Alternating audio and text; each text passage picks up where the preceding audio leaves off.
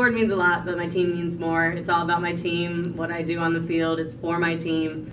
Like I said, it's a great honor to be recognized like that, but it's for my team. Talk about the team going into the tournament with 5 straight wins, how important that is. It's important. It's a rally, you know. We don't want to lose. We want to play Auburn softball. We want to get the little things done.